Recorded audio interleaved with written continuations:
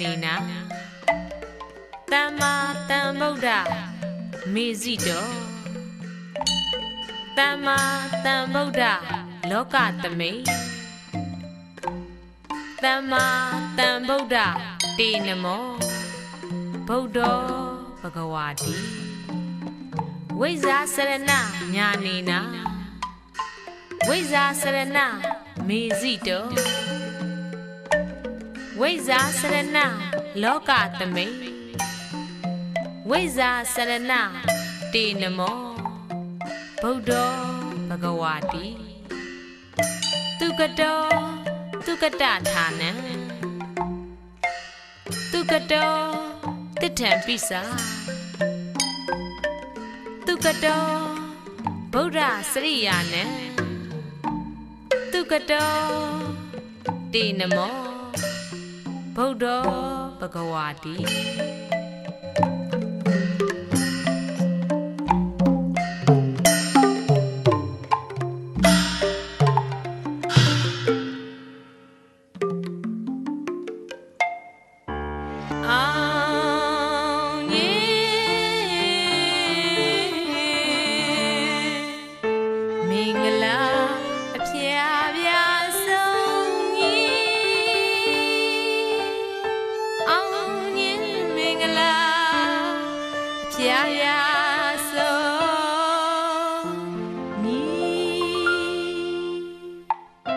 မင်္ဂလာပေါင်းနဲ့ပြည့်စုံလေး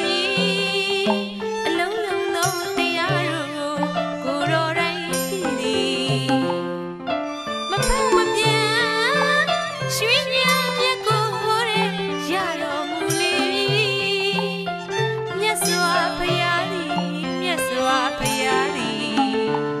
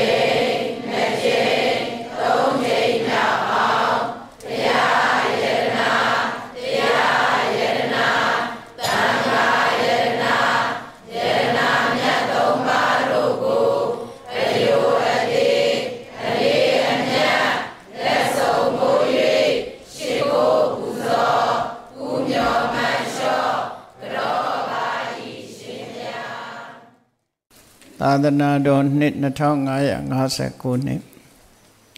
ကောဇာတက္ကရာ1389ခုနှစ်ပထမဝါဆိုလဆန်း2ရက်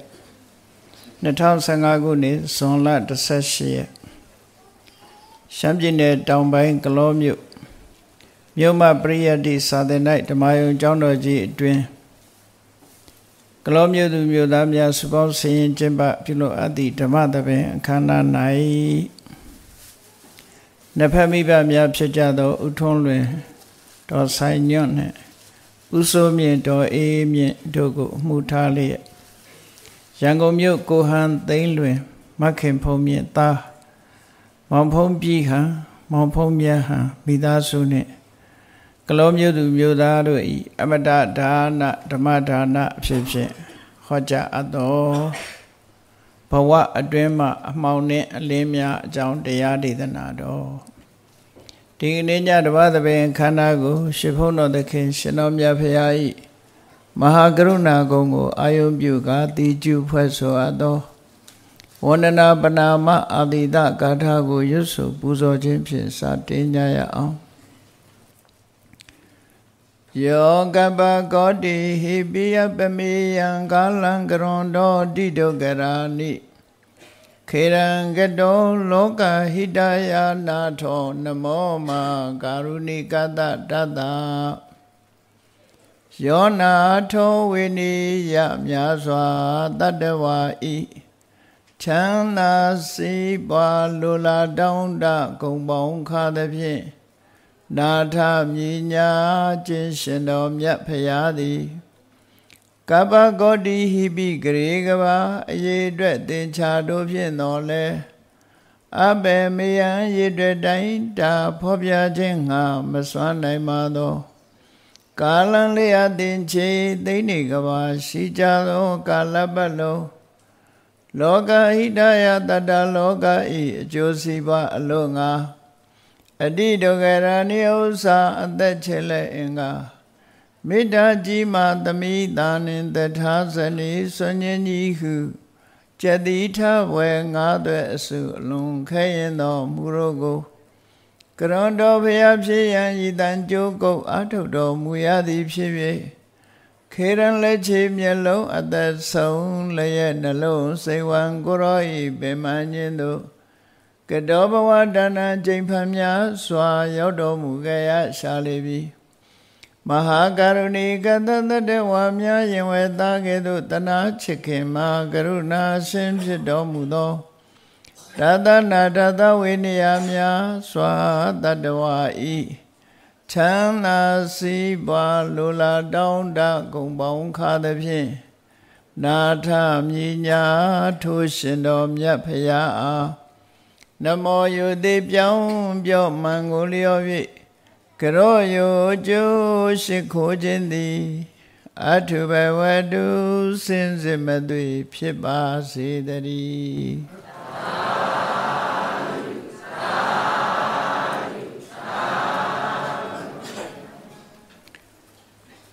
ဘဝအတွင်းမှာအမှောင်နဲ့အလင်းများဘုန်းကြီးတို့တွေဘဝတစ်ခုကိုရရှိထားကြအထူးအားဖြင့်လူဘဝနဲ့ပတ်သက်ပြီးတော့ဘုရားမြတ်စွာဟောကြားထားတဲ့ပုဂ္ဂလသုတ်တံဟာလူသားတွေဖို့နေ့စဉ်နဲ့အမျှနှလုံးသွင်းဆင်ခြင်ပြီးကိုယ်ပဲလန်းသွားနေတယ်ဆိုတာကိုယ့်ကိုသိရှိနိုင်ဖို့ပါဘဝမှာအမှောင်နဲ့အလင်းဆိုတာကိုခွဲခြားသိဖို့လိုတယ်ကိုသွားနေတာဟာဘဝရဲ့အမှောင်ထဲကိုသွားနေတာလားသို့မဟုတ်ဘဝရဲ့အလင်းထဲကိုသွားနေတာလားဘဝမှာလူရည်လူဖြစ်လာပြီဆိုလို့ရှိရင်တော့အမှောင်နဲ့အလင်းဆိုတာကိုတော့ခွဲခြားသိတတ်ဖို့လိုအပ်တယ်ပေါ့အဲ့ဒါလိုမှမသိလို့ရှိရင်ကိုဟာခြေလန်းတလန်းပြီးတလန်းအမှောင်ထဲသို့ရောက်သွားလို့ရှိရင်တော့မျောလင်းချက်မရှိတဲ့နေရာမျိုးကိုရောက်ရှိသွားနိုင်တယ်နောက်တစ်ဖန်လူသားတိုင်းဟာအလင်းနဲ့ရောက်နေတာမဟုတ်ဘူး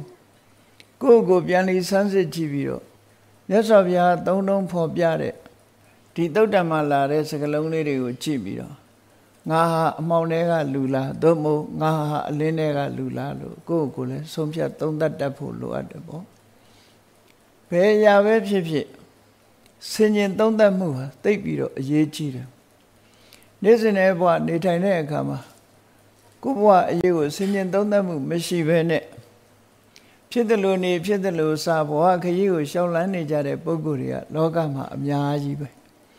အများကြီးဖြစ်သည့်အတွက်ကြောင့်ဘဝအရေးမှာမျောလင်းချက်တွေဝေးပြီးတော့ကိုသွားနေတဲ့လမ်းကိုအကောင်းထင်ပြီးသွားနေတော့လဲအဆိုးနဲ့တွေ့တတ်တယ်အဆိုးထင်ပြီးတော့နေတဲ့အရာတွေကလည်းအကောင်းဖြစ်ခြင်းဖြစ်နေတတ်တယ်အဲ့ဒါကြောင့်မို့လို့ဘဝတစ်ခုမှာဘယ်ဟာကအမှောင်လဲဘယ်ဟာကအလင်းလဲဆိုတာရှင်းရှင်းလင်းလင်းသိဖို့အရေးကြီးတယ်ပေါ့ဒီလိုသိဖို့ဆိုတာတာမန်အပြင်ပြောမယ်ဆိုရင်လွယ်တယ်လို့ထင်ကြမယ်သို့တော့ဒီအသည့်လေးကိုကဘုရားပွင့်တဲ့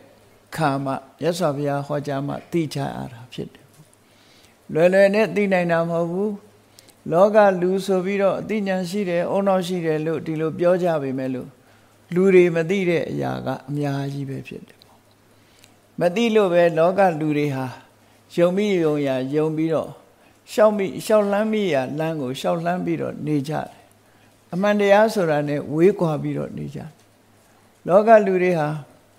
မျက်စိတစ်ဆုံးမြသာကြည့်တတ်ပြီးထိုမျက်စိတစ်ဆုံးရဲ့ဟိုဘက်မှာဘာရှိတယ်ဆိုတာသိနိုင်စွာမရှိကြဘူးအဲ့ဒီသိနိုင်စွာမရှိတာလောကမှာဖျားပွင့်လာလို့လောကကိုအလင်းအောင်ပေးလိုက်တဲ့အခါကျမှလူသားတွေဟာအသိဉာဏ်ပေါ်ပေါက်လာတာဖြစ်တယ်အဲ့ဒါလို့မဟုတ်လို့ရှိရင်လူတွေဟာကဘာဦးကလူသားတွေကိုပဲကြည့်လိုက်ကဘာဦးကာလမှာတဘာဝအန္တရာယ်ကြီးတွေနဲ့ကြုံရတယ်ဒီကနေ့ခေတ်မှာလည်းတဘာဝအန္တရာယ်ကြီးတွေရှိနေတာပဲငရင်လှုပ်တာတို့နော်ဆူနာမီဒီလိုင်းကြီးတွေတက်လာတာတို့မုန်တိုင်းကြီးတွေကျတာတို့တဘာဝအန္တရာယ်တွေရှိတယ်အဲ့ဒီတဘာဝအန္တရာယ်ကြီးတွေဟာဘာကြောင့်ဖြစ်ပေါ်လာတယ်ဆိုတာကိုလူသားတွေဟာစိတ်မြစ်ကိုမသိနိုင်ကြဘူးမသိတဲ့အခါကျတော့တကိုးရှင်ကြီးတွေရဲ့အစွမ်းတကိုးကြောင့်အခုလိုဖြစ်နေတာလို့ထင်ပြီးတဲ့အခါမှာတကိုးရှင်တွေကိုကြောက်တဘာဝအင်အားစုကြီးရဲ့ချင်းချောက်မှုကိုကြောက်ပြီးတော့လက်မြောက်အရှုံးပေးတဲ့ဘဝမျိုးကိုရောက်သွားကြတယ်။နောက်ပိုင်းရောက်လာတဲ့အခါမှာလူတွေဟာအသိဉာဏ်တစ်ဖြည်းဖြည်းရလာတော့တဘာဝအင်အားစုကြီးတွေရဲ့အခြေအနေတွေကိုဘယ်လိုကာကွယ်ရမလဲ။ဘာကြောင့်ဒီတဘာဝဘေးရန်ကြီးတွေဖြစ်ပေါ်လာတယ်ဆိုတာအတော်အတန်သိရှိလာကြတဲ့အခါမှာလူတွေဟာကြောက်ရွံ့ခြင်းတဖြည်းဖြည်းလျော့ပါလာတယ်။သို့တော်လည်းပဲလူတွေဟာကြောက်ရွံ့တဲ့အစွဲလန်းကိုကြည့်ပြီးတော့ကိုယ်ွယ်မိရကိုယ်ွယ်နေကြတဲ့ထာဝရဘုရားလို့ဆိုတဲ့တကုရှင်တွေကိုအာကိုယုံကြည်နေတဲ့စိတ်ဆွဲလန်းမှုဟာခဏထိမပြောက်သေးဘူးပေါ့အလုံးဟာဘုရားသခင်ရဲ့အလိုတော်ကြားလို့ဆိုပြီးစိတ်ဆွဲလန်းမှုနဲ့လူတွေဟာလက်မြောက်ပြီးရှုံးပေးနေကြသေးတယ်မိမိဆန္ဒကိုရှေ့တန်းမတင်ဝန်သေးဘူးမိမိရဲ့လုံလဝိရိယတွေကိုရှေ့တန်းတင်မထားနိုင်သေးဘူး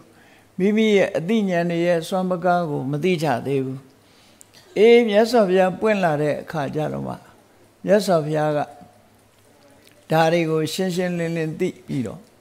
လောကမှာအကြောင်းနဲ့အကျိုးအကောင်းနဲ့အဆိုးဆိုတာရှိနေတယ်ဘာကြောင့်ဖြစ်တယ်ဆိုတာမြတ်စွာဘုရားကရှင်းလင်းဟောကြားပြီးလူတွေရဲ့စွမ်းအားကိုယ့်ကိုထိန်းချုပ်နိုင်တဲ့စွမ်းရည်တတ္တိတွေအသိဉာဏ်တွေဟာ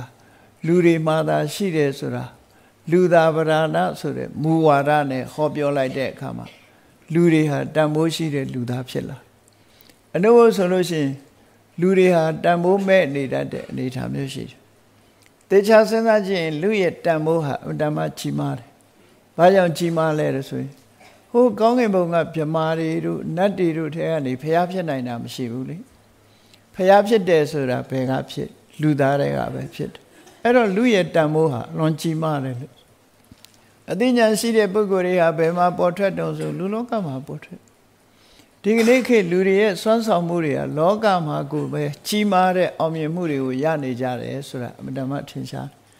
အဲ့ဒီကြီးမားတဲ့အောင်မြင်မှုတွေဟာတထသမ္မာပယောဂိဋ္ဌိလို့ခေါ်တဲ့ကိစ္စဝိစ္စဆောင်ရွက်တဲ့နေရာမှာလုံလစွမ်းပကားတွေအသိဉာဏ်တွေကိုအသုံးချပြီးအောင်မြင်ကြီးပွားနေကြတယ် ဒီကနေ့ခေတ်မှာကြည့်လောကီဘက်ကကြည့်ပဲဆိုရင်လူတွေဟာငှက်လို့အတောင်ပံတက်ပြီးတော့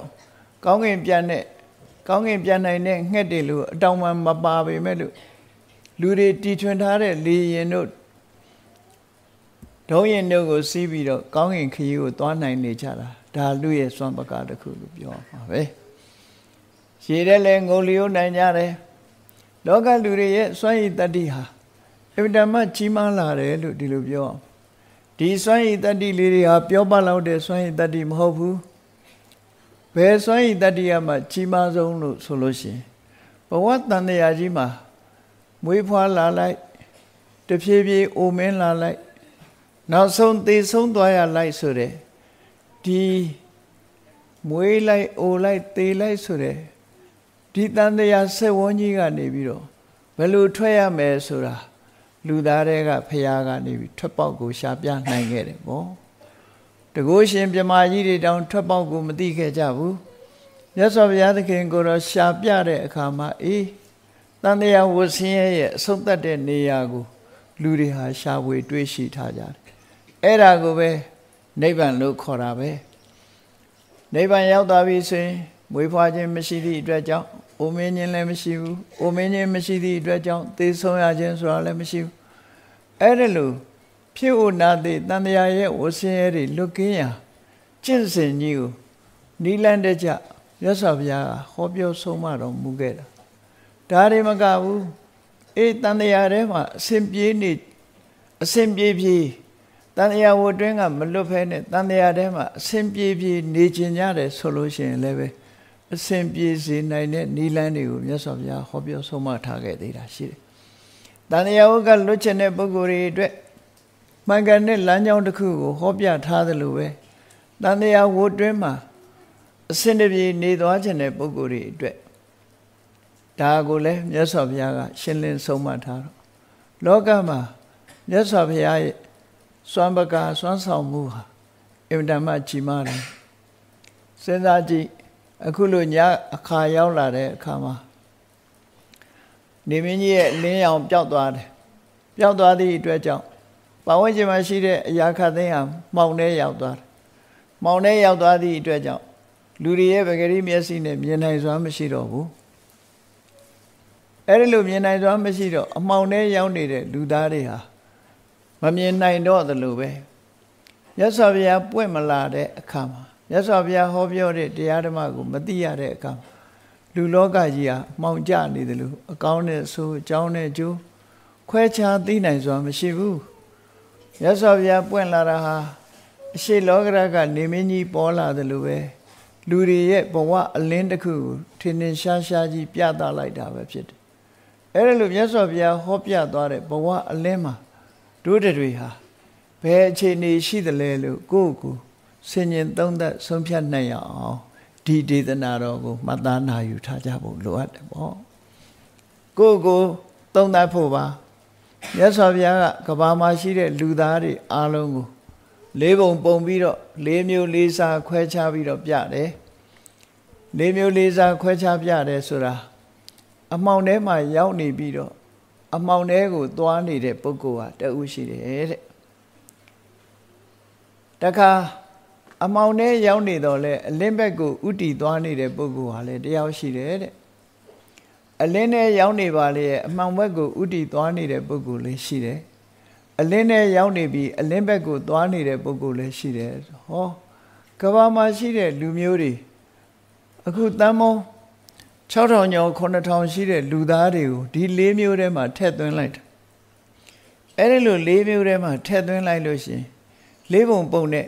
နံပါတ်1အမျိုးအစားထဲမှာဒီကနေ့ခေတ်ကဘာလူသားတွေဟာပထမအမျိုးအစားတွေကများသလားဒုတိယအမျိုးအစားထဲမှာများသလားတတိယအမျိုးအစားထဲမှာများသလားစတုထအမျိုးအစားထဲမှာများသလားလို့ဆိုတာဟာစဉ်းစားဆင်ခြင်သုံးသပ်ကြည့်လို့ရတယ်သူများအရေးမသုံးသပ်ချင်ဘူးဆိုလို့ရှိရင်လေကိုယ့်အရေးကိုတွေးကြည့်ဖို့ငါဟာနံပါတ်1အမျိုးအစားတွေကလားသို့မဟုတ်နံပါတ်2အမျိုးအစားတွေကလားသို့မဟုတ်နံပါတ်3ထဲမှာငါပါသလားသို့မဟုတ်နံပါတ်4ထဲမှာငါပါသလားဆိုတာကိုယ့်ကိုဆင်ញင်သုံးသပ်ဆုံးဖြတ်တတ်ဖို့ပဲ မြတ်စွာဘုရားဟောတဲ့တရားတော်တွေဟာဘာနဲ့ဥပမာတူတယ်လဲလို့ဆိုရင်မှန်တဲ့ကြေးမုံနဲ့လာသရံတူတယ်ကြေးမုံလို့ခေါ်တာရှေးခေတ်တုန်းကကြေးပြားကို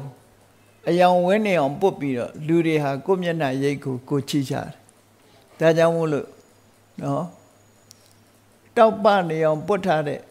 ကြေးပြားကိုကြေးမုံလို့ခေါ်ရဒီကနေ့ခေတ်မှာတော့ကြေးမုံနဲ့ပို့ပြီးတော့ထင်သာမြင်သာရှိတဲ့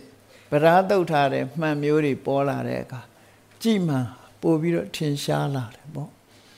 အဲ့တော့မှန်ဆိုတာဘာလို့ဖို့လဲလို့မေးလို့ရှိရင်မှန်ဆိုတာကိုယ့်ကိုကြည့်ပြီးတော့ဆင်ញင်သုံးသပ်ဆုံးဖြတ်ဖို့အတွက်ပဲမြတ်စွာဘုရားဟောကြားတဲ့တရားဓမ္မတွေဟာမှန်နဲ့အလားတန်တူတယ်မှန်ဆိုတာအိမ်မှာဝယ်ထားပြီးသိမ့်ထားရမယ့်ပစ္စည်းမဟုတ်ဘူးအရေးရှိတဲ့အခါမှာကိုယ့်မျက်နှာကိုကြည့်ပြီးဆင်ញင်သုံးသပ်ဖို့ထားတာနော်အသုံးချရမယ့်ပစ္စည်းတစ်ခုဖြစ်ထို့တူပဲမြတ်စွာဘုရားဟောကြားတဲ့တရားဓမ္မတွေဟာအခုလိုတရားပွဲမှာလာပြီးတရားလေးနာပြီးပြီးသွားပြီတရားပွဲကပြန်တယ်လို့ဒီလိုလေးထားလို့ထားရုံထားရမယ်အရာမျိုးမဟုတ်ဘူးမှတ်သားနာယူပြီးတဲ့အခါမှာကိုယ့်ဘဝမှာကိုကြည်မှန်တဲ့ကကိုယ့်မျက်နှာကိုကြည့်ပြီးဆင်ញင်သုံးသပ်ဆုံးဖြတ်တယ်လို့ကိုယ့်ဘဝကိုဆင်ញင်သုံးသပ်ဆုံးဖြတ်တတ်ဖို့လိုအပ်တယ်လို့ဆိုလိုတယ်ပေါ့မှန်ကြည့်ပြီးတော့လူတွေဟာအလှပြင်ကြတယ်လို့ပဲမြတ်စွာဘုရားရဲ့အဆုံးအမဒေသနာတော်တွေကိုကြည့်ပြီးတဲ့အခါကျတော့ကိုယ့်ကိုပုံဖော်ပြီးကိုယ့်ကိုပြုပြင်ကြရမှာဖြစ်တယ်လောကမှာကံကြမ္မာပုံရိပ်တွေဆိုတာလူတွေပေါ်မှာပေါ်နေတာပဲဖြစ်တယ်လူတွေရဲ့စိတ်နေသဘောထားတွေကံကြမ္မာပုံရိပ်တွေဟာလူတွေရဲ့မျက်နှာရိပ်ပေါ်မှာအထင်သာပေါ်နေတယ်ထင်သာပေါ်နေတယ်ဆိုတာဘာကိုပြောတာတုံးလို့စဉ်းစားကြည့်လူဖြစ်လာတာချင်းတူတယ်ဒေသတစ်ခုထဲမှာမွေးကြတာလည်းတူတယ်တမျိုးနယ်ထဲမှာမွေးကြတာလည်းတူတယ်တရက်ကွက်ထဲမှာမွေးကြတာလည်းတူတယ်သို့မဟုတ်တမိတ်အေတဲ့တဖိတ်အေတဲ့ကမွေးကြတာချင်းတူတယ်သို့တော့အားလုံးဟာတူတူပဲလားလို့ဆိုမတူဘူးတချို့ကယုံလာတယ်တချို့ကယုံဆိုးတယ်တချို့ကယောဂများတယ်တချို့ကယောဂနိုင်တယ်တချို့ကအသက်ရှည်တယ်တချို့ကအသက်တိုးတယ်တချို့ကချမ်းသာကြွယ်ဝတယ်တချို့ကဆင်းရဲမွဲတေတယ်တချို့ကအသိဉာဏ်ထက်မြက်တယ်တချို့ကအသိဉာဏ်မရှိဘူးတချို့ကအချမ်းရံများတယ်တချို့ကအချမ်းရံမများဘူးဆိုတဲ့စူကြုံနှိမ့်ပြင်ကွာဟာချက်တွေအများကြီးရှိနေတယ်ဘာကြောင့်ရှိနေရတယ်လဲဆိုတာဟာလူသားတွေတိုင်းစဉ်းစားဆင်ခြင်ရမယ့်အချက်တွေပဲဖြစ်တယ်နော်အဲဒီလိုကံကြမ္မာပုံရိပ်တွေလူလောကအတွင်းမှာထင်ထင်ရှားရှားပြနေတော့လည်းပဲမဆင်ခြင်မသုံးသပ်လို့ရှိရင်အဖြေထုတ်နိုင်မှာမဟုတ်ဘူးဒါကြောင့်မို့မြတ်စွာဘုရားရဲ့တရားတော်တွေကိုနာယူပြီးတဲ့အခါမှာအဖြေထုတ်နိုင်အောင်ကြိုးစားအထောက်အောင်ရှင်ရာဟုလာကိုမြတ်စွာဘုရားမေးတယ်ရာဟုလာကြေးမုံဆိုတဲ့မှန်ဟာဘာလို့ဖို့လဲဆိုရှင်ရာဟုလာဖြေတယ်ကလေးလေးပဲဖြေတတ်တယ်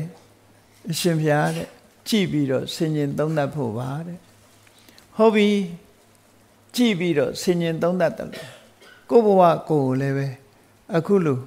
မစင်စားမဆင်ញင်ပဲနဲ့မနေပဲနဲ့ဆင်ញင်သုံးသပ်ပြီးတော့နေရမယ်ဆင်ញင်သုံးသပ်ဆုံးဖြတ်မှုကိုမြတ်စွာဘုရားကဘယ်လိုဟောတော့ဆိုဘဟုကာရာဘိခဝေ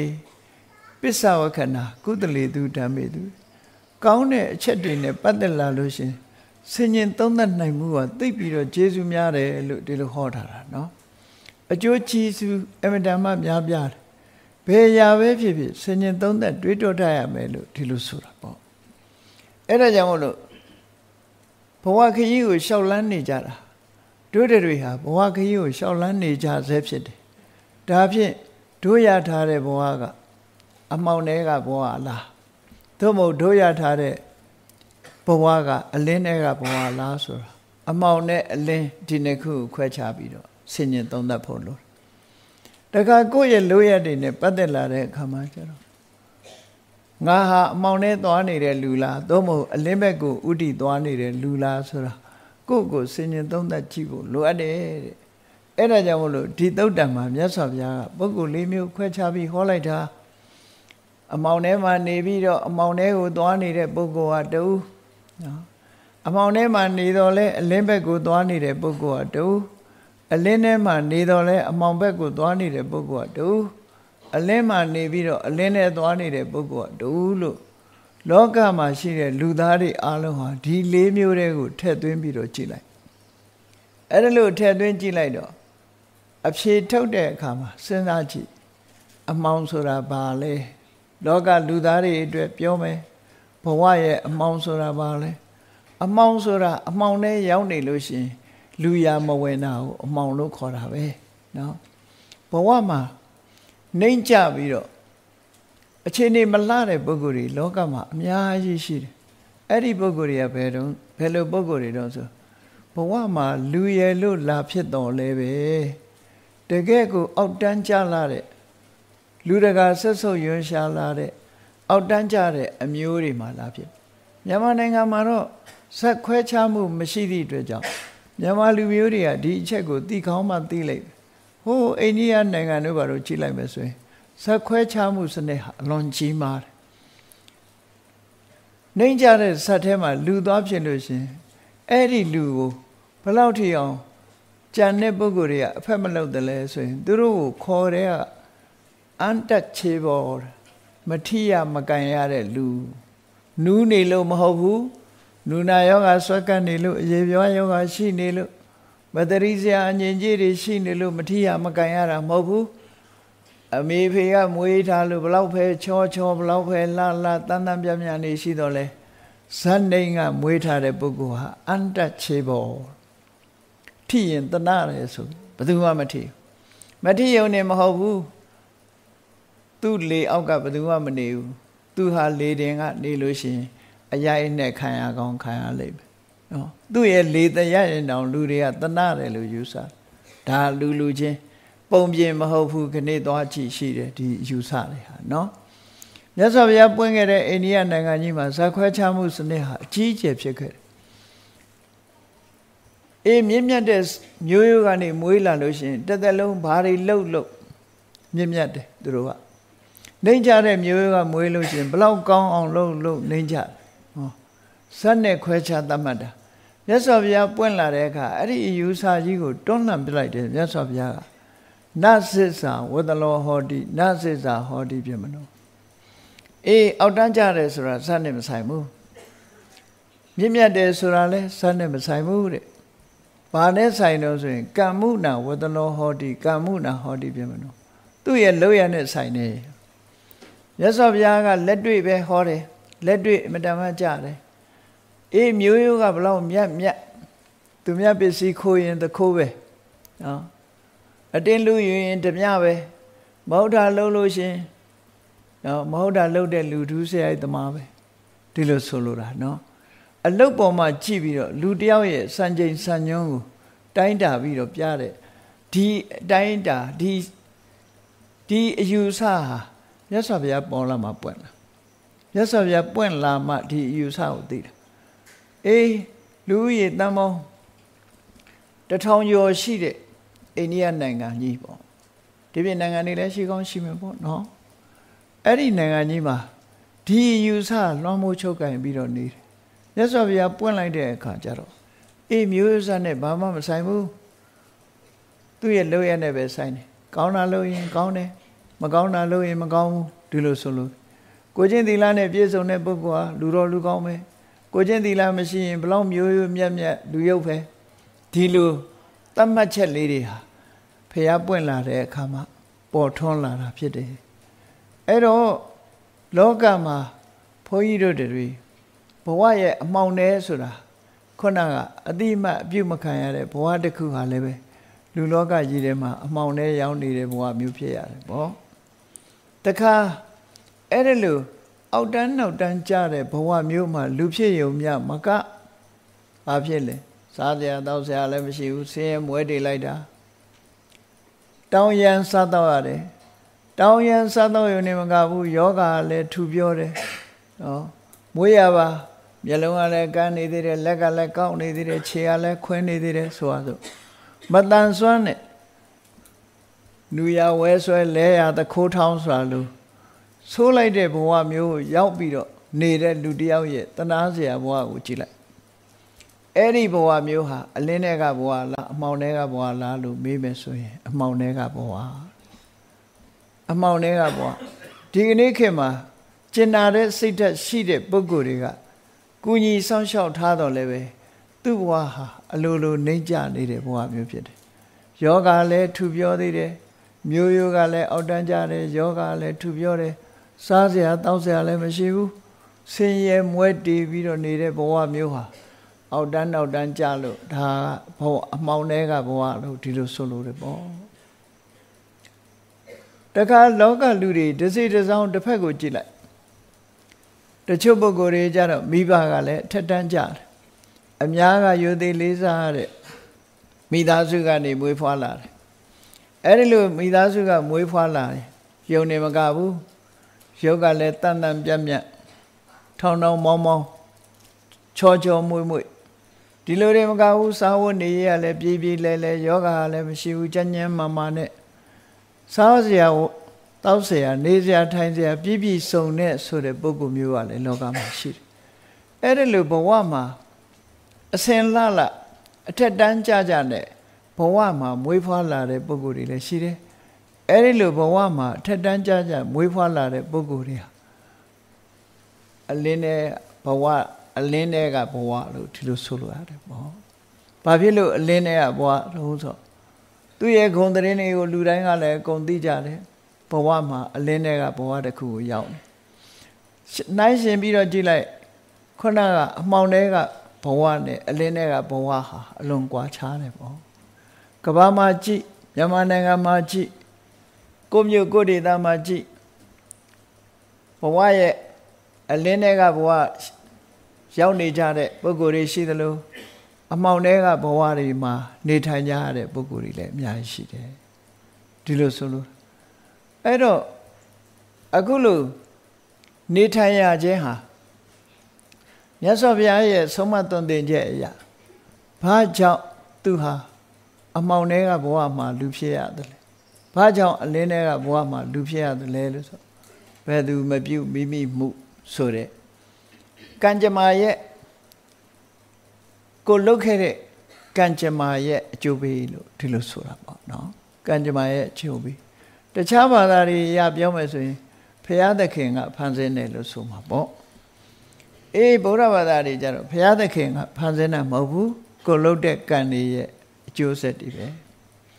ဒါကလည်းလောကမှာစဉ်းစားကြည့်လူတိုင်းဟာလူကောင်းတွေကြီးလားလို့ဆိုဘယ်ဟုတ်မလဲ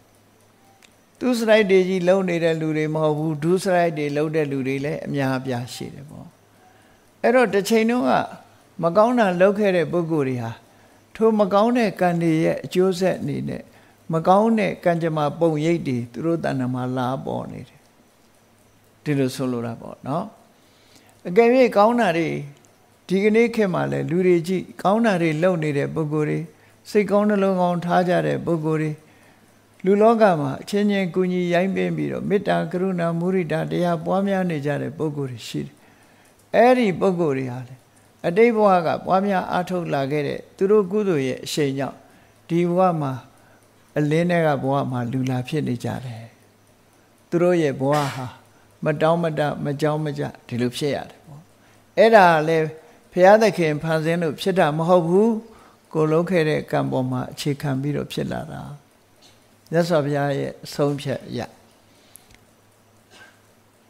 ကမ္မန္တတေဝိပစ္စတိယတိတံဟိနပဏိတတာအောက်တန်းကျသွားတာတို့အထက်တန်းကျလာတာတို့ဆိုတာဘယ်သူကနေပြီးတော့လူတွေကိုခွဲခြားပေးနေတာတော့ဆိုရင်ကိုလုံးတဲ့ကံတွေကခွဲခြားပေးနေတာကမ္မတက္ကာတတ္တာတရဝါတွေဟာကိုလုံးတဲ့ကံကိုကိုပိုင်ကြရတယ်ပေါ့ဒါကတော့အလုံးကိုလက်တွေ့ကြတဲ့စကားတစ်ခုပေါ့ကိုလုံးထားကိုရတယ်ဆိုတာမှန်ကန်မယ်ကမ္မထားရတာကံပေးတဲ့အမွေဒါကိုပဲခံကြရတယ်ကံပေးတဲ့အမွေတိုင်းကံကြမ္မာပုံရိပ်တွေလူတွေရဲ့တဏ္ဍာမှာပေါ်လာတယ်အဲ့တော့အခုလို့အလင်းတွေကဘဝရောက်ဖို့လို့အမှောင်တွေကဘဝရောက်ဖို့လို့ဘယ်သူကနေပြီးတော့ဖန်ဆင်းနေတာလဲဖန်တီးပေးနေတာလဲဆိုရင်ကိုယ့်ရဲ့လောက်ရကဖန်ဆင်းနေတာ ဒီလိုဆိုလို့ရပေါ့အဲ့တော့ကံကြမ္မာနဲ့ပတ်သက်ပြီးတော့စဉ်းစားကြည့်လေလောကလူတွေဒီကနေ့ခေတ်ပဲလူထဲမှာပဲကြည့်ထိကနေရှိဆိုစိတ်တူတဲ့လူတွေထိကနေရှိဆိုရင်ရိုက်လိုက်မယ်နှက်လိုက်မယ်ဆိုတဲ့လူတွေအများကြီးရှိတယ်နော်စိတ်တူတဲ့လူတွေရှိတယ်စိတ်တူပြီးတော့စကားချိုချိုသားသားမပြောဘူးအမြဲတမ်းပဲစိတ်ဆိုးမှန်ဆိုးဖြစ်နေတတ်တဲ့ပုဂ္ဂိုလ်တွေရှိတယ်လို့အိုးသဘောကောင်းတဲ့ပုဂ္ဂိုလ်တွေလည်းရှိတယ်နော်သဘောကောင်းတဲ့ပုဂ္ဂိုလ်တွေလည်းကဲအဲ့ဒီလူနှစ်ယောက်ရဲ့စိတ်နေသဘောထားနဲ့လောက်ရဟာမတူသည့်အတွက်ကြောင့်မတူတဲ့စိတ်နေသဘောထားကတူတဲ့ပုံရိပ်ကိုဘယ်လိုလုပ်မဖော်နိုင်ဘူးဒါကြောင့်မို့လို့စိတ်အမြဲတမ်းတိုးနေတဲ့ပုဂ္ဂိုလ်ရဲ့မျက်နှာနဲ့စိတ်ကြည်ပြီးတော့ခင်မင်ပွဲကောင်းတဲ့ပုဂ္ဂိုလ်ရဲ့မျက်နှာဒီနှစ်ခုကိုရှင်းကြည့်လိုက်ရင်စိတ်တိုးနေတဲ့အခြေအနေမှာကြည့်လိုက်ရင်ကိုအဲ့ဒီရဲ့မျက်နှာတင်းမာပြီးတော့အယုတ်ဆိုးကြီးတန်ဖြစ်နေတယ်စိတ်ကြည်လင်းနေတဲ့ပုဂ္ဂိုလ်မေတ္တာတတ်သက်ဝင်နေတဲ့ပုဂ္ဂိုလ်ရဲ့မျက်နှာကြည်လင်အေးမြပြီးတော့နေတယ်ဆိုအဲ့ဒီတဘာဝတရားနှစ်ခုဟာ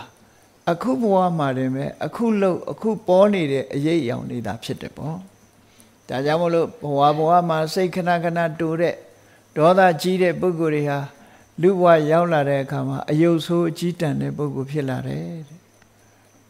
ဒါကတဘာဝလည်းအလွန်ကြတယ်လေစိတ်ခဏခဏတူတဲ့လူဟာနှုတ်သီးဆူနေမှာပဲလေဘယ်တော့မှသူပြုံးတဲ့မျက်နှာရမှာမဟုတ်ဘူးသူကမှမပြုံးတတ်တာကိုအဲ့တော့ဒီလိုပဲဖြစ်ရမှာပေါ့မြဲပြုံးနေတဲ့ပုဂ္ဂိုလ်ဟာပြုံးတဲ့မျက်နှာမျိုးပဲပိုင်ရှင်ဖြစ်မှာပေါ့ကံကြမ္မာဆိုတာဒီလိုသွားတာနော်တခြားကံကြမ္မာတွေလည်းကြည့်သူတော်ဘာကိုဘာပဲဖြစ်ဖြစ်ကူညီခြင်းနဲ့ပေးခြင်းနဲ့ကြွေးခြင်းနဲ့ဆိုတဲ့လူကတစ်မျိုးမပေးဘူးဆိုတဲ့လူတွေကမပေးရုံနဲ့မကဘူးသူများပါဇက်ထဲကအစာတောင်လူယူမယ်ဆိုတဲ့ပုဂ္ဂိုလ်မျိုးကတစ်မျိုးအဲ့ဒီနှစ်မျိုးစဉ်းစားကြည့်သူများကိုရဲရောပေးတတ်တဲ့ပုဂ္ဂိုလ်ကဖြစ်လျာဘဝမှာသူ့မှာပေးမဲ့ကမ်းမဲ့လူတွေအများကြီးဖြစ်လာအလို့လျောက်ပြည့်စုံဖြစ်လာတယ်မပေးဘူးဆိုတဲ့လူတွေပုဂ္ဂိုလ်ဟာမရဘူးဆိုတဲ့ပုဂ္ဂိုလ်ဖြစ်လာတယ်ပေါ့ဒါလည်းကံကြမ္မာကဖန်တီးပေးလိုက်တဲ့အခြေအနေတစ်ခုပဲဖြစ်တယ်ပေါ့အဲ့ဒါလို့ဘဝမှာဖြစ်ပေါ်လာတဲ့အခြေအနေတွေဟာအဓိကအကြောင်းရင်းအနေနဲ့ကကိုယ်လုပ်တဲ့ကံရဲ့ဒီဖန်ဆင်းမှုကိုလုပ်တဲ့ကံကြမ္မာရဲ့အခြေကိုခံပြီးတော့လူတွေဟာဘဝခရီးကိုရှောင်လန်းကြ။ကောင်းပြီဆင်းရဲတယ်မွဲတေတယ်ယောဂဝေဒနာတွေထူပြောတယ်ရုပ်ဆိုးကြီးတန်တယ်ဆိုတဲ့အမှောင်တွေကဘဝရတဲ့လူတွေရှိတယ်။အေးအမျိုးမြင့်မြတ်တယ်ကျမ်းမာတယ်အစင်းလာတယ်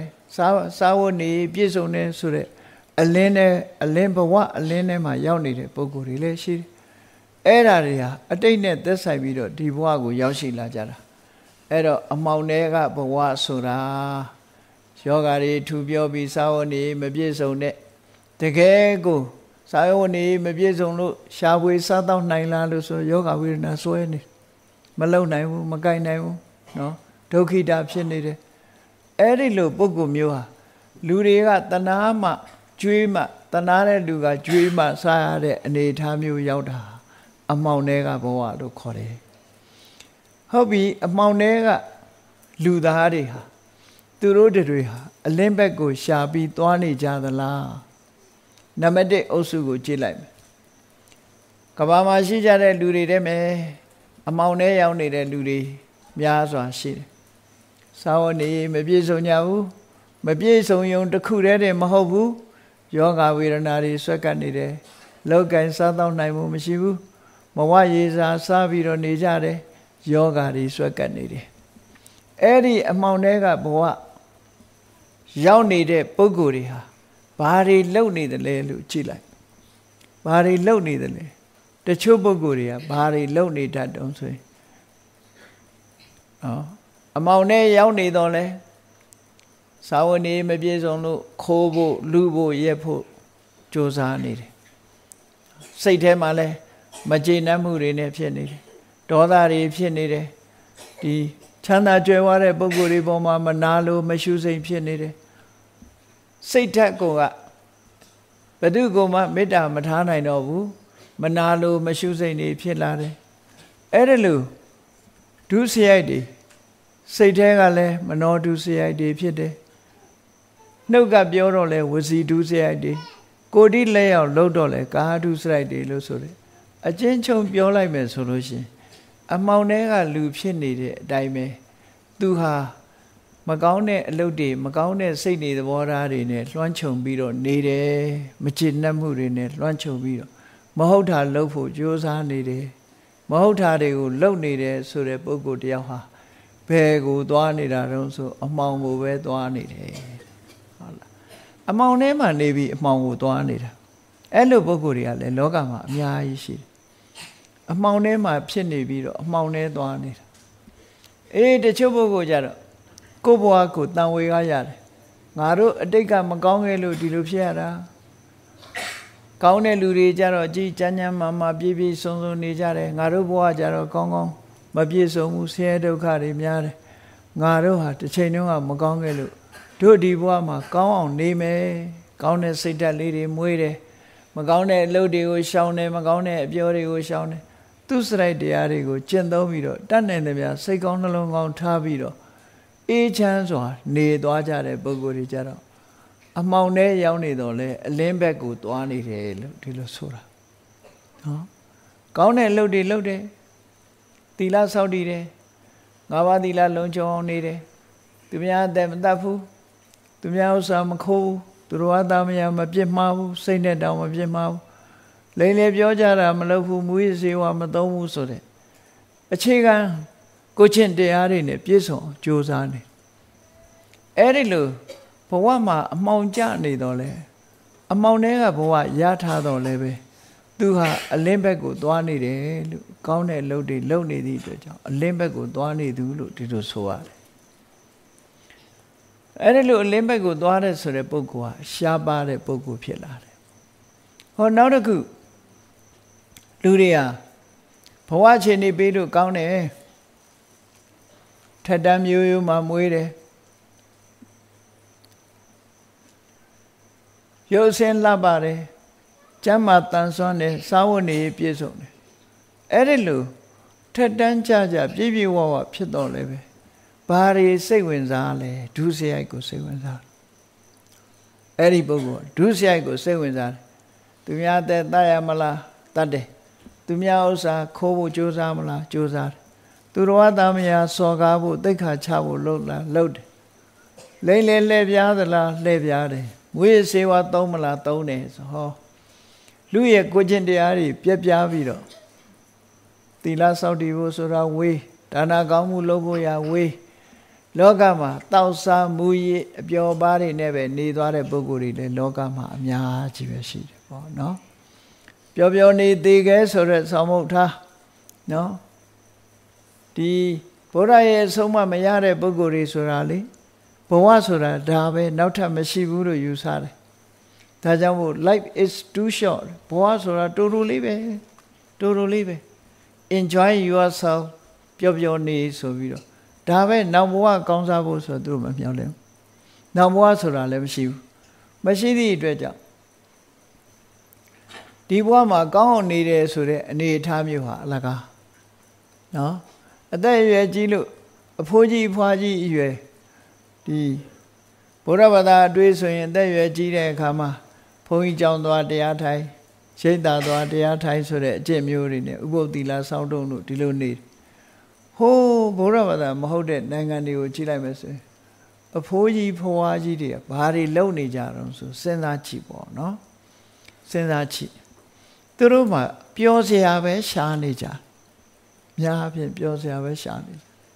သီရိလင်္ကာနိုင်ငံနေတော့ကThe Lab Boat ဆိုတဲ့စီရီလိုက်ပြတဲ့မူဗီရုပ်ရှင်ကားတစ်ခုရှိတယ်အဲ့ဒီမှာ The Lab Boat ဆိုတာဘာလဲလို့ဆိုသင်္ဘောကြီးနဲ့ခရီးထွက်ကြအဲ့ဒီသင်္ဘောကြီးနဲ့ခရီးထွက်တာတွေကလူငယ်လူရွယ်တွေမဟုတ်ဘူးအဖိုးကြီးဖွားကြီးတွေထွက်ကြတာ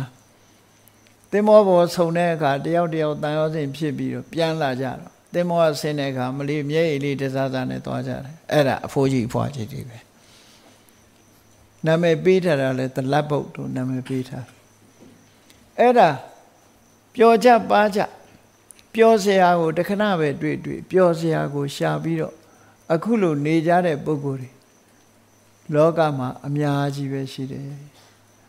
အတိတရားရပြီးတော့အသက်ရွယ်ကြီးလို့ကောင်းတဲ့ဘက်ကိုဥလှည့်ပြီးတော့ဒါနနဲ့သီလနဲ့ဘာဝနာနဲ့နေတဲ့ပုဂ္ဂိုလ်အလွန်ရှာအဲ့တော့အလင်းနဲ့ရောက်လာပြီးတဲ့နောက်မှာလည်းပဲအမှောင်ဘက်ကိုသွားနေတဲ့ပုဂ္ဂိုလ်တွေကအလွန်များတယ်လို့ဒီလိုပြောရအောင်နော်အလင်းနဲ့ရောက်ပြီးတော့အမှောင်ဘက်ကိုသွားနေကြအဲ့ဒါလို့မဟုတ်ဘဲနဲ့ဘဝမှာအရွယ်အလိုက်ကိုချင်းတရားကောင်းအရွယ်နဲ့လိုက်လို့တဲ့အနေအထားမျိုးတွေနေတယ်အများကြီးအကောင်းမှုတွေလုပ်တယ်ဒါနတွေလုပ်တယ်သီလတွေစောင့်တည်တယ်ကမ္မထံဘာဝနာတွေပွားများအားထုတ်တယ်ကောင်းကျိုးကောင်းရာရှိတာတွေကိုဆောင်ရွက်ပေးတယ်ဆိုတဲ့ပုဂ္ဂိုလ်မျိုးတွေလည်းရှိတယ်အဲ့ဒီပုဂ္ဂိုလ်တွေကြတော့အလင်းနဲ့ဘဝကနေပြီးတော့အလင်းဘက်ကိုသွားနေတာဒီလိုဆိုလိုတာပေါ့အဲ့တော့အချင်းချုပ်လိုက်မယ်ဆိုလို့ရှိရင်မပြည့်စုံတဲ့ဘဝမှာဆင်းရဲဒုက္ခများပြားလာတဲ့ဘဝမှာလူဖြစ်ပြီးတော့မဟုတ်တာလုပ်နေလို့ရှိရင်တော့အမှောင်ထဲကနေပြီးတော့အမှောင်ထဲသွားနေတယ်လို့ပြောရမှာပဲမပြည့်စုံတဲ့ဘဝမှာနေရတော့လည်းပဲစိတ်ကောင်းနှလုံးကောင်းထားပြီးကောင်းတာတွေလုပ်နေရင်တော့အမှောင်ထဲကနေပြီးတော့အလင်းဘက်ကိုသွားနေတယ်လို့ပြောရမယ်ဘဝမှာတော့ပြည့်စုံပါရဲ့လုပ်နေတဲ့အလုပ်တွေကဒုစရိုက်အလုပ်တွေပဲလုပ်တယ်ဆိုလို့ရှိရင်တော့အလင်းထဲကအမှောင်ထဲကိုသွားနေတဲ့ပုဂ္ဂိုလ်အဲ့ဒါလို့ပြည့်စုံတာကိုအသုံးချပြီးတော့ကောင်းတဲ့ဘဝကောင်းတဲ့အလုပ်တွေလုပ်နေတဲ့ပုဂ္ဂိုလ်ကြတော့အလင်းထဲကအလင်းကိုသွားတဲ့ပုဂ္ဂိုလ်လို့အဲ့ဒီလိုအလင်းထဲကအလင်းကိုသွားတဲ့ပုဂ္ဂိုလ်ဟာအင်မတန်မှတန်ဖိုးရှိလာတဲ့ပုဂ္ဂိုလ်မျိုးဖြစ်တယ်ပေါ့နံပါတ်1ရွေးချယ်ရမယ်4နံပါတ်ပုဂ္ဂိုလ်ဟာအကောင်းဆုံးပုဂ္ဂိုလ်ဖြစ်တယ်အဲ့တော့ဘုန်းကြီးတို့တွေဟာအခုလာတရားနာကြတဲ့ပုဂ္ဂိုလ်တွေဟာကြည့်မယ်ဆိုလို့ရှိရင်ဒီကျမ်းမာတန်ဆွမ်းပြီးတော့ရုပ်ဆင်းအင်္ဂါနဲ့ပြည့်စုံလို့စားနိုင်တောင်းနိုင်မိသားစုဘဝမှာဂုဏ်သိက္ခာရှိနဲ့လူဖြစ်လာကြတာဆိုတော့အလင်းနဲ့ရောက်နေတဲ့ဘဝလို့ဒီလိုပြောမှာပဲအလင်းနဲ့ကဘဝမှာရောက်နေကြပြီအဲ့ဒီလိုတို့ဟာအလင်းနဲ့ကဘဝရောက်နေပြီတို့နေ့စဉ်လုပ်နေတဲ့အလုပ်ကအမှောင်ထဲသွားတဲ့အလုပ်လားအလင်းထဲသွားတဲ့အလုပ်လားဒီနှစ်ခုပဲစဉ်းစားဆင်ခြင်ဖို့လိုအပ်တယ်ပေါ့အလင်းထဲသွားတယ်ဆိုရင်ကောင်းတဲ့အလုပ်တွေများများလုပ်ဖို့လိုအပ်တယ်ပေါ့ဒါနကောင်းမှုလုပ်ရမယ်သီလစောင့်တည်ရမယ်ကမ္မထဘာဝနာပွားများအထောက်ရမယ်ဆိုတာတွေကိုလုပ်အဲ့ဒါမှအလင်းထဲကိုသွားတယ်လို့ဆိုဒါဘဝခရီးကိုရှောက်လန်းတာနဲ့ပတ်သက်ပြီးတော့ပြောတာမြတ်စွာဘုရားဆုံးမသွန်သင်တဲ့နေရာမှာတော့အလင်းထဲကတကယ့်ထာဝရအလင်းကိုသွားနိုင်အောင်ကြိုးစားကြရမှာအဖြစ်တယ်အလင်းဆိုဒီမှာအသိဉာဏ်ရှိတဲ့ဘဝမျိုးအသိဉာဏ်နဲ့လှုပ်တဲ့ဟာတွေကုသိုလ်ဆိုတာဟာအသိဉာဏ်နဲ့လှုပ်လို့ရတာဖြစ်သောကြောင့်ကုသလလို့ခေါ်တာကောတန်လတံဗုဒ္ဓထေနကုသလကုသိုလ်ဆိုတာအသိဉာဏ်နဲ့ဖြစ်ပေါ်လာတာဒါကြောင့်မို့လို့စဉ်းစားဉာဏ်နဲ့ကုသိုလ်ကောင်းမှုတွေကိုကြိုးစားအထောက်ကြရမှာမြတ်စွာဘုရားသာသနာတော်နဲ့ကြုံတဲ့အခါကြလို့ရှင်အလင်းထဲမှာထာဝရအလင်းကိုရဖို့ရအတွက်ဘာလုပ်ရမလဲဆိုမဂ္ဂင်၈ပါးအကျင့်တရားကိုကျင့်ကြံကြိုးကိုအထောက်ရမှာဖြစ်တယ်ပေါ့မဂ္ဂင်၈ပါးအကျင့်တရားဆိုတာတို့တွေဗုဒ္ဓဘာသာတွေအတွက်လောက်ရမယ့်လမ်းစဉ်တွေကဖြောင်းဖြောင်းရှင်းရှင်းလေးမြတ်စွာဘုရားဟောထားတာနော်ရှင်းရှင်းလေးဟောထားတာနိဗ္ဗာန်သွားခြင်းနဲ့သို့မဟုတ်အလင်းထဲကိုသွားခြင်းနဲ့ဆိုလို့ရှိရင်ဘာလို့ရမလဲနံပါတ်1သီလစင်ကြယ်ရမယ်အဲ့ဒီသီလဆိုတာကိုစကလုံး၃လုံးနဲ့မဂ္ဂင်၈ပါးထဲမှာပြောထားတယ်သမ္မာဝါစာသမ္မာကမ္မန္တသမ္မာအာဇီဝဟောဒီ၃ခုနဲ့ပြောလိုက်တာနော်အဲ့တော့သမ္မာဝါစာဆိုတာစကားပြောရင်နှုတ်ကိုစီကံထားမဟုတ်တာမပြောနဲ့လိမ်မပြောနဲ့မဟုတ်တာလိမ်မပြောနဲ့မှန်တာကိုသာပြောဒါသမ္မာဝါစာတူနဲ့တူမတဲ့အောင်ဂုံးမတိုက်နဲ့ညီညွတ်အောင်သာပြောတယောက်တယောက်မဆဲနဲ့နော်ယဉ်ကျေးလိမ္မာစွာပြောအကျိုးမရှိတဲ့စကားတွေမပြောနဲ့တရားလက်လွတ်စကားတွေမပြောနဲ့အကျိုးရှိပြီးတရားနဲ့တရားနိလန်းကြတဲ့စကားမျိုးကိုသာပြောဆိုဟောတာသမ္မာဝါစာပဲနော်အဲ့တော့ကိုလိုရမယ့်အလုပ်ကဒါဒီအလင်းထဲကိုသွားခြင်းနဲ့ဆိုရင်အဲ့ဒီလမ်းကိုရှောက်ကိုလုံနေတာနှုတ်ကပြောနေတာကိုယ့်ကိုသိတယ်အဲ့တော့ အလင်းနဲ့သွားမှလားအမှောင်နဲ့သွားတာလားဆိုတော့နှုတ်ပြောတာကိုကြည့်လိန်ညာပြောနေမယ်ဆိုရင်အမှောင်ဘက်ကိုသွားနေတာမှန်တာကိုသာပြောနေတယ်ဆိုရင်အလင်းဘက်ကိုသွားတယ်တူနဲ့တူမတက်အောင်နော်အစင်မပြေအောင်ဂုံးတိုက်တယ်ဆိုရင်အမှောင်ကိုသွားနေတာတူနဲ့တူညီညွတ်အောင်ပဲပြောပေးတယ်ဆိုလို့ရှိရင်အလင်းဘက်ကိုသွားတယ်တယောက်တယောက်ဒေါသနဲ့ဆဲတယ်ကျိမ်းပေါင်းတယ်ရိုင်းပြစွာပြောတယ်ဆိုရင်ဒါအမှောင်နဲ့သွားတာအဲ့ဒီလိုမဟုတ်ဘဲနဲ့လိမ္မာရင်ကျေးစွာတာနာပြောဝဲစကားနဲ့ဖြောင်းမြပြောတတ်တယ်ဆိုရင်အလင်းဘက်ကိုသွားတာတရားလက်လွတ်စကားတွေပြောနေလို့ရှိရင်အမှောင်ထဲကိုသွားနေတာတရားနိလန်းကြပြီးအကျိုးရှိတဲ့စကားကိုပြောလို့ရှိရင်တော့အလင်းထဲကိုသွားတာလို့ဟောကိုယ်ပဲသွားနေတယ်လဲဆိုတာနှုတ်အပြောမှာပဲစဉ်းစားကြည့်ပေါ့ဒါကိုတမ္မာဝါစာလို့ခေါ်တာတခါတမ္မံကမ္မန္တဆိုတာလောက်ရနဲ့ပတ်သက်တယ်လောကလူတွေဟာနေ့စဉ်နဲ့အမျှကိုယ်ဒီလက်ရောက်လုံနေတဲ့အလုပ်တွေရှိတယ်အဲ့ဒီအလုပ်ဟာနှစ်ခုစီခွဲကြည့်လိုက်မယ်ဆိုရင်အရေးပါတဲ့အလုပ်တွေနဲ့ပြောမယ်ဆိုရင်သူများအသက်တတ်တဲ့အလုပ်လားသို့မဟုတ်သူများအသက်ကရှောင်ကျဉ်ပြီးတော့မေတ္တာထားတဲ့အလုပ်လားဒီနှစ်ခုသူများပစ္စည်းတွေကိုခိုးယူတဲ့အလုပ်လားသို့မဟုတ်စင်စင်ကြဲကြဲနေတဲ့အလုပ်လားသူတစ်ပါးသားမယားတိတ်ခါပြက်အောင်လုပ်တဲ့အလုပ်လားသို့မဟုတ်တိတ်ခါရှိနေတဲ့အလုပ်လားလို့ဆိုလူလောကမှာခွဲခြားပြီးတော့ကြည့်လိုက်ခွဲခြားကြည့်လိုက်တဲ့အခါမိမိရဲ့လက်နဲ့ဘယ်သူကိုမှအသက်မထွက်စေဘူးဘယ်သူကိုမှနှိပ်စက်တာညှဉ်းပန်းတာမလုပ်ဘူးဆိုတဲ့ပုဂ္ဂိုလ်တယောက်ဟာပါဏာတိပါဒကရှောင်းတယ်မေတ္တာထားတယ်တရားတွေပေါ်မှာမေတ္တာထားတယ်တတ်ချင်းမှရှောင်ကြတယ်ရှောင်းတယ်ဆိုတဲ့ဒီအလုပ်ဟာအလင်းမဲ့သွားနေတဲ့အလုပ်ပဲတတ်လိုက်မယ်ဖြတ်လိုက်မယ်ဆိုတာတွေနဲ့နေမယ်ဆိုလို့ရှိရင်တော့မြည်သည့်တတ္တဝါပဲဖြစ်ဖြစ်နော်တတ်တယ်ဆိုတဲ့နေရာမှာခေါင်းစီမျိုးမျိုးပေးတယ်ကိုကာကွယ်တဲ့အနေနဲ့တတ်တာဘယ်လိုနည်းနဲ့ပဲတတ်တာဖြစ်ဖြစ်တတ်တာကတော့အပြစ်ပဲပေါ့နော်အဲ့တော့သူများအသက်ကိုတတ်ချင်းလို့ဆိုတာသူကအင်္ဂါ၅ချက်နဲ့ပြည့်စုံရင်ပါဏာတိပါဒကံထိုက်သွားတယ်ဘယ်လိုတော့ဆိုတော့လောကလူတွေကထင်ကြတယ်ပြောကြတယ်တချို့ကချင်းနေပေါ်တယ်ချင်းနေမတတ်လို့ရှိရင်လူယောဂဖြစ်လိမ့်မယ်ဒါတွေးတယ်ပေါ့နော်ယောဂဖြစ်မှာဆိုလို့ချင်းကိုတတ်လိုက်တော့ယောဂပျောက်သွားလားဆိုမပျောက်ဘူးဒါပျောက်တာတော့အဲ့တော့စဉ်းစားပုံချင်းကမတူဘူးစဉ်းစားတဲ့ပုဂ္ဂိုလ်ကချင်းမတတ်လို့ရှိရင်ယောဂတွေဖြစ်လာလိမ့်မယ်ချင်းတွေကိုတော့တတ်ရမယ်လို့ဒီလိုယူဆအဲ့တော့ပါဏာတိပါဒကံထိုက်သလားလို့မေးကြည့်လို့ရှိရင်အင်္ဂါ၅ချက်နဲ့ညီရမယ်ပါဏာတိကပါဒကံဆိုတာတရားလည်းဖြစ်ရမယ်တရားဆိုတဲ့အသိစိတ်လည်းရှိတယ်တတ်ချင်တဲ့စိတ်လည်းဖြစ်တယ်သေအောင်လည်းလုပ်တယ်သေလည်းသေသွားတယ်ဒီ၅ချက်နဲ့ပြည့်စုံရင်တော့ဘာကောင်တတ်ပါဏာတိပါဒပဲသူဘာအကြောင်းပြနဲ့ပဲတတ်ပါဏာတိပါဒဖြစ်တယ်သို့တော့အပြစ်ကြီးတယ်သေးတယ်တော့ရှိတယ်စင်နှကောင်တတ်တာနဲ့ခြေနှကောင်တတ်တာချင်းအပြစ်ချင်းတော့မတူဘူးပေါ့စင်တတ်ရတာကြိုးပမ်းအထောက်မှုလုံးလဝိရိယအများကြီးလောက်ခြေနှကောင်တတ်တာကြတော့လက်လေးထဲမှာအသာလေးပျောက်သွားနိုင်တယ်ပေါ့လုံးလဝိရိယမစိုက်ထုတ်ရဘူးအဲ့တော့ဘာကြောင့်ပဲတတ်တဲ့ပုဂ္ဂိုလ်ဟာပါဏာတိပါဒကံထိုက်လို့တမ္မာကမ္မန္တမဖြစ်ဘူးမိစ္ဆာကမ္မန္တဖြစ်တယ်ပေါ့အဲ့တော့ဘယ်လိုနှလုံးသွင်းရမလဲမေတ္တာထားရမယ်သူလည်းတတ္တဝါငါလည်းတတ္တဝါနော်ငါ့ကိုကြိုက်ရင်ယောဂဖြစ်မယ်ဆိုလို့ရှိရင်မကြိုက်အောင်နေမယ်ခြေနှောင်နဲ့နေမယ်နော်သူတို့မရှိအောင်မရှိတဲ့နေရာရှားနေမယ်ရှိလာလို့ရှိရင်လည်းကိုယ်မကြိုက်အောင်ထားမယ်ဒီလိုနေရောမဖြစ်ဘူးလားလို့ဆိုဖြစ်တာပဲနော်တတ်လိုက်သည့်အတွက်ကြောင့်မျိုးတုံးသွားလားလို့ဆိုဘယ်တုံးမှာမတုံးဆေးဖြန်းလို့နောက်ထပ်ပေါ်လာတဲ့ချင်းကပို့ပြီးတော့ပြီးသွားပို့ဆိုးလာအဲ့တော့တတ်တယ်ဆိုတဲ့ပုဂ္ဂိုလ်ဟာအကြောင်းတစ်ခုကိုအကြောင်းပြပြီးတော့သူက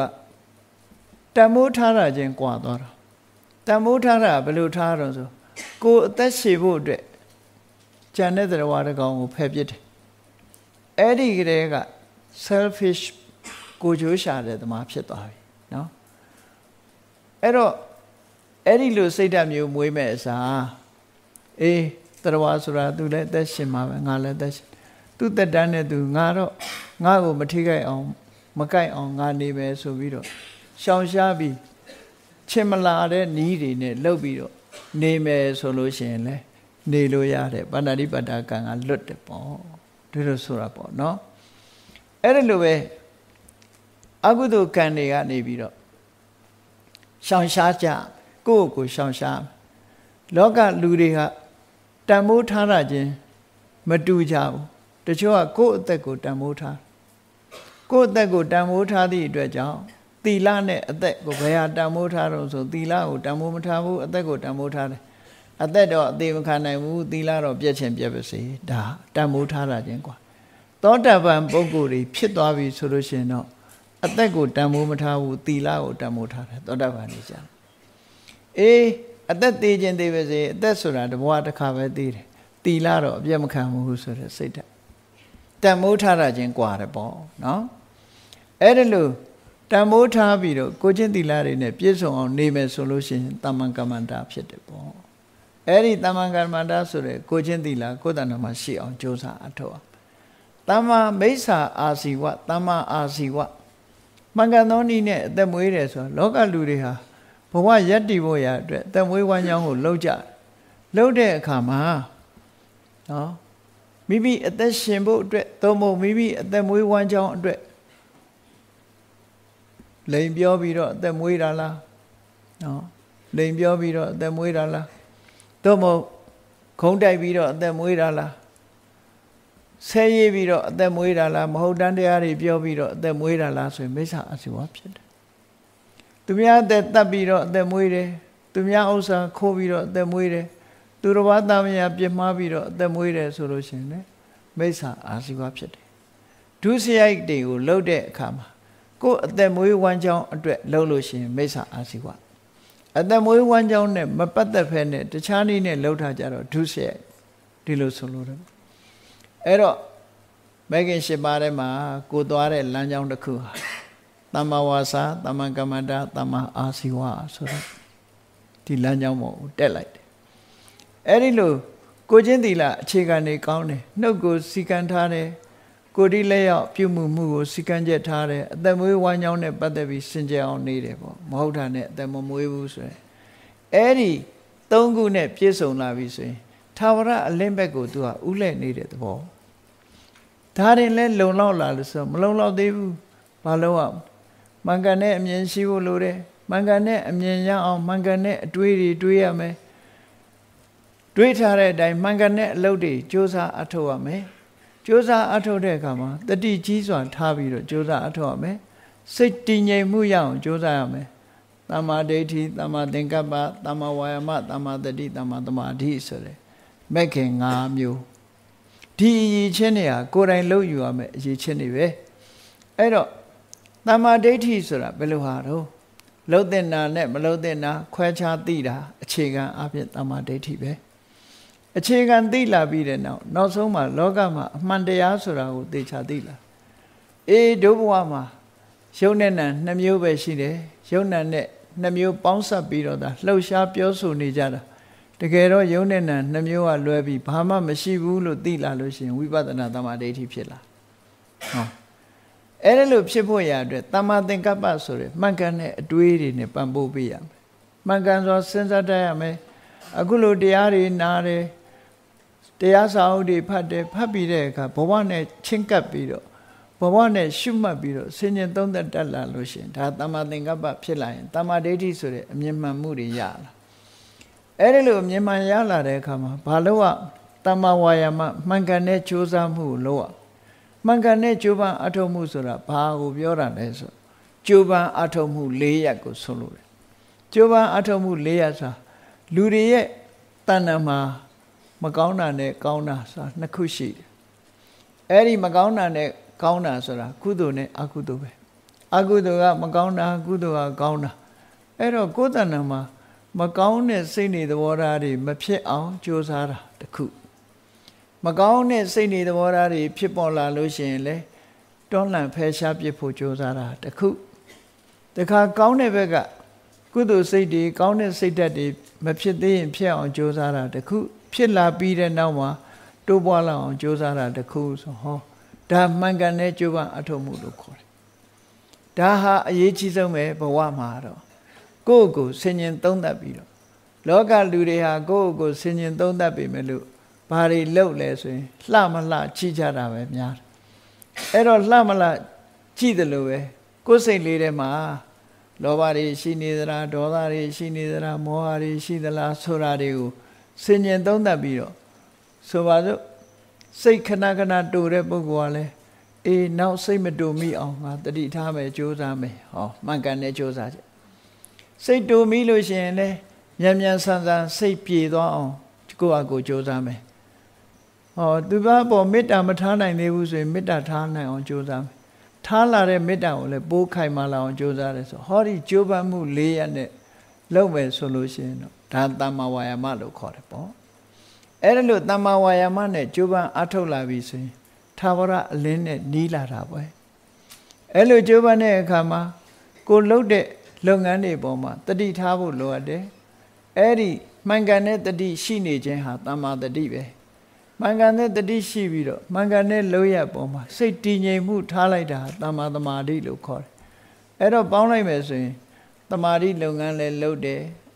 သမာဓိစွမ်းအားနဲ့ဖြည့်လိုက်လို့အသိပညာတွေလည်းတက်လာတယ်ဆိုတော့တမ္မာဒိဋ္ဌိနဲ့တမ္မာသင်္ကပ္ပကပညာတမ္မာဝါယာမတမ္မာတတိတမ္မာသမာဓိတို့ကတမာဓိလို့ဆိုဟောသီလလည်းရှိလာတယ်တမာဓိလည်းရှိလာတယ်ပညာလည်းရှိလာတယ်ဒီသီလတမာဓိပညာကိုကိုယ်တဏ္ဍာမှာထူထောင်ပြီးတော့စခန်းသွားပြီဆိုတဲ့ပုဂ္ဂိုလ်ဟာသာဝရအလင်းကိုသွားနေတဲ့ပုဂ္ဂိုလ်တွေဒီလိုဆိုလိုတာပေါ့နော်တာမန်လူတော်လူကောင်းဖြစ်လို့ရှိရင်တော့အလင်းဘက်သွားနေတာဟုတ်တယ်သို့တော့သာဝရအလင်းကိုမဟုတ်သေးဘူးသာဝရအလင်းသွားကျင်လို့ရှိရင်အခုပြောတဲ့မှန်ကန်တဲ့အမြင်တစ်ခုရှိရမယ်မှန်ကန်တဲ့အတွေးရှိရမယ်ကိုချင်းသီလကိုအခြေခံပြီးတော့ကြိုးပမ်းအထောက်မှုတွေရှိရမယ်မှန်ကန်တဲ့တတိတွေမှန်ကန်တဲ့တမာရီတရားတွေကိုယ်တဏ္ဍာမှာဖြစ်ပွားအောင်ကြိုးစားအထောက်ရမယ်အဲ့ဒါလို့ဝိပဿနာကျင့်စဉ်လေးတစ်ခုကျင့်ပြီဆိုတဲ့အခါမှာဒီပုဂ္ဂိုလ်ဟာသာဝရအလင်းလို့ခေါ်တဲ့ဝိပဿနာဉာဏ်တွေအလင်းဓာတ်တွေရလာပြီးတဲ့နောက်မှာနောက်ဆုံးမှာအမှောင်တရားကိုလုံးဝဖယ်ရှားပြစ်နိုင်တဲ့မဲ့ဉာဏ်ဆိုတာပေါ်လာနိုင်အဲ့ဒီမဲ့ဉာဏ်ဆိုတဲ့သာဝရအလင်းရောင်ကိုရလိုက်တာနဲ့တပြိုင်နက်ဘယ်တော့မှပြန်မမှောင်တဲ့အနေအထားမျိုးကိုရောက်ရှိသွားပြီးတော့တန်တရားကိုဆင်းရဲကလွတ်ကင်းသွားသည့်ထိအောင်အလင်းဓာတ်အလင်းဘက်ကိုသာဝရအလင်းဘက်ကိုရောက်သွားနိုင်တာဖြစ်ပါတယ်တရားချက်ခင်သူတော်စင်ပြိဿပေါင်းတို့ဘုရားမြတ်စွာခွဲခြားဟောကြားဆုံးမတော်မူခဲ့တဲ့အတိုင်းတို့တွေဟာအမှောင်တွေကဘဝလားအလင်းတွေကဘဝလားတို့စင်ញင်စဉ်းစားသုံးသပ်ပြီးတဲ့အခါမှာတို့တွေဟာအမှောင်နဲ့သွားတာလားအလင်းနဲ့သွားတာလားဆိုတာကိုသေးသေးချာချာစင်ញင်သုံးသပ်ပြီးတော့အလင်းတွေကိုသွားဖို့သာဝရအလင်းရောက်အောင်သွားဖို့တို့လောက်ကြမှာပါလားလို့ကိုစီသဘောကျပြီးမြတ်ဗုဒ္ဓရဲ့အဆုံးအမတိုင်းလိုက်နာကျင့်သုံးနိုင်ကြပါစေကုန်သတည်း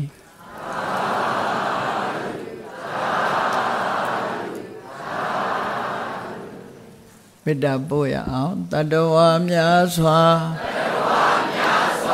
ဘေးရန်กว่าချမ်းသာကြပါစေတတဝါများစွာဘေးရန်กว่าချမ်းသာကြပါစေမေတ္တာရေချမ်းသုံးငါဖြံငြိမ်းချမ်းကြပါစေမေတ္တာရေချမ်းသုံးငါဖြံငြိမ်းချမ်းကြပါစေသက်ရှိကျမ်းမာစိတ်ချမ်းသာလိုရာဆန္ဒပြည့်ပါစေသက်ရှိကျမ်းမာစိတ်ချမ်းသာလိုရာဆန္ဒပြည့်ပါစေဖုံလန္တာဒုက္ခပင်ကစားမေတ္တာပုံနေတုသင်္ကမမနောတရတိတဗ္ဗေတံဘဝယန္တုဒုက္ခနကမေတ္တာပုံနေတုသင်္ကမ စုပေါင်းပို့အမေတ္တာတဟုရောင်ပြူပါဝင်းငွေလာမင်းနှင့်ရောင်ချင်းရှဲယုံပေါင်းဆောင်ရခြင်းကြောင့်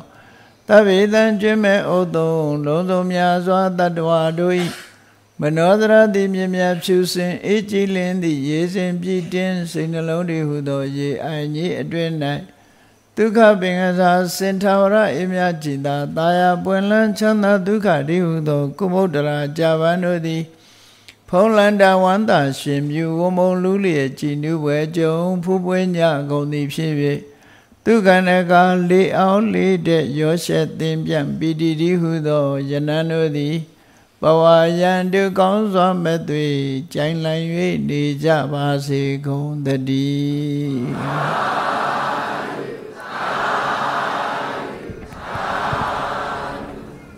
ကျေးဇူးတော်ရှင်ဆရာတော်ဘုရား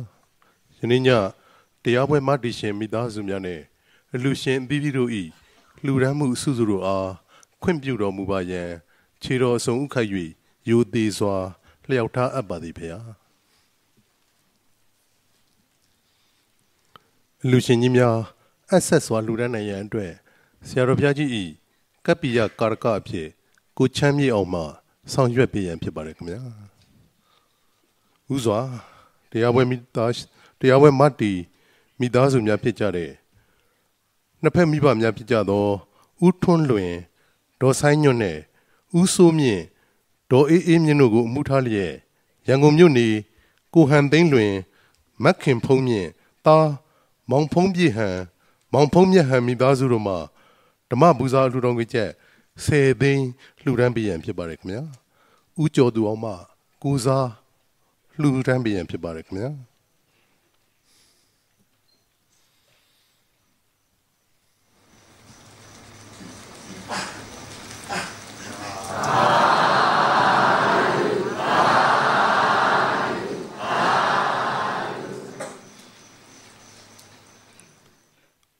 ဗိုလ်မှူးချုပ်ဇော်လွင်ဦးတပ်မမှုအမှတ်55ချင်းမြန်တပ်မဌာနချုပ်နယ်ဇနီးဒေါ်ယူလွင်မိသားစုတို့မှဓမ္မပူဇာလှူတော်ငွေကျပ်1,500,000လှူဒန်းပေးရန်ဖြစ်ပါတယ်ခင်ဗျာ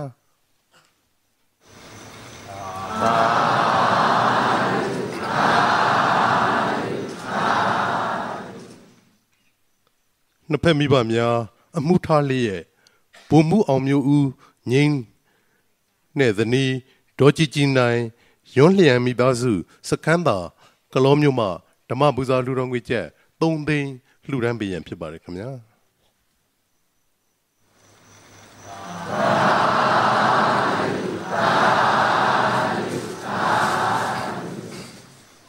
ဦးလှမောင်ဒေါ်တီတာဦး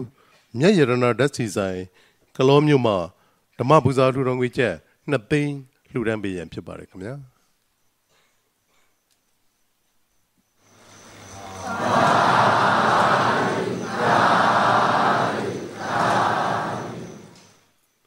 လူရှင်တို့မှရွှေဆွဲကြိုးတကုံလှူဒန်းမှာဖြစ်ပါတယ်အဆက်စွာလှူဒန်းပေးပါရန်လေးစားစွာဖိတ်ခေါ်ပါတယ်ခင်ဗျာ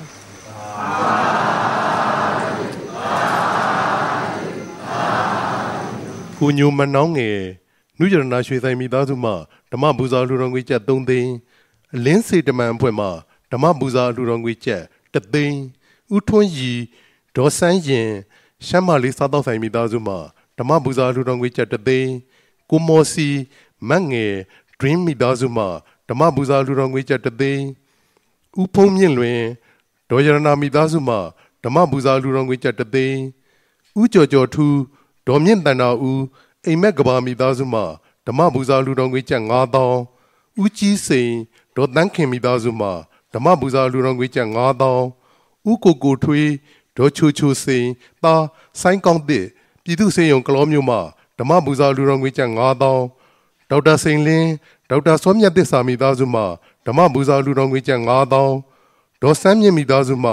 ဓမ္မပူဇာလှူတော်ငွေကျပ်9,000တရားနာပရိသတ်အပေါင်းသူတော်ကောင်းတို့၏လှူဒန်းမှုဓမ္မပူဇာလှူတော်ငွေကျပ်10,900,000အများကောင်းမှုတို့ပေါင်းစု၍ဥမြင့်ဝင်းအကျိုးတော်ဆောင်အဖွဲ့မှလှူဒန်းပေးပါရန်လေးစားစွာဖိတ်ခေါ်ပါတယ်ခင်ဗျာ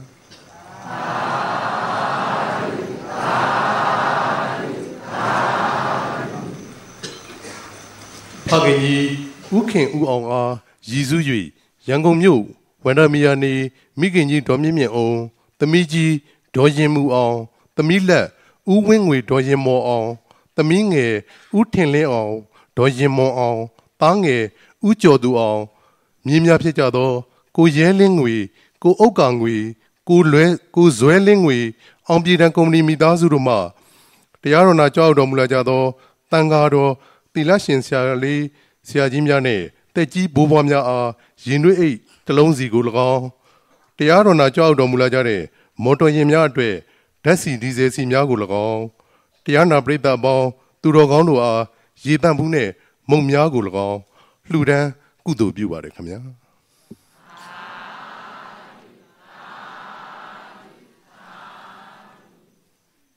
ရှင်ဖယားဖယားတပည့်တော်တို့သည်ဓမ္မအသိဉာဏ်ရရှိမှသာလင်နိဗ္ဗာန်ချမ်းသာကိုမျက်မှောက်ပြုနိုင်ပါသောကြောင့်ဓမ္မအသိဉာဏ်ရရှိစေရန်ရည်တန်ကြလျက်ဓမ္မသဘင်ဆင်ကျင်ပါပြုလုပ်ကြ၍အဝဒဒါနာဓမ္မဒါနာတရားအလှူတော်ကိုပေးလူကြပါကုန်၏တရားတော်မြတ်ကိုရိုသေလေးမြတ်စွာ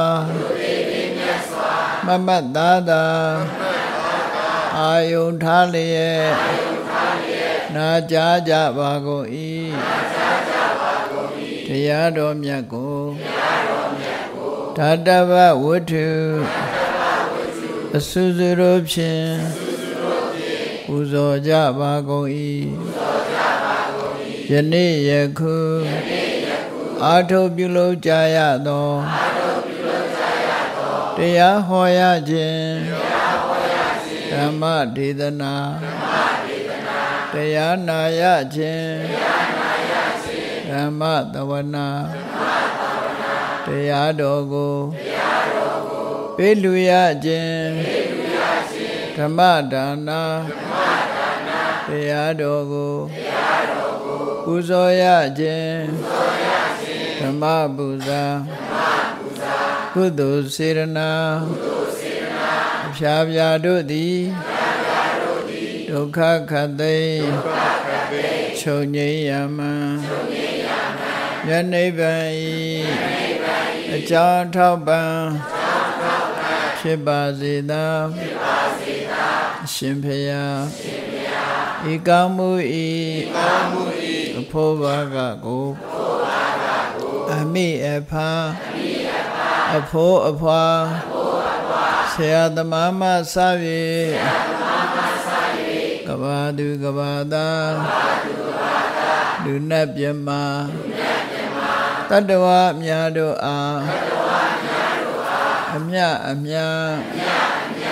ဝေငှပါကုန်၏ကုသိုလ်အမြကိုယ်စီရကြကုန်သည်ဖြစ်၍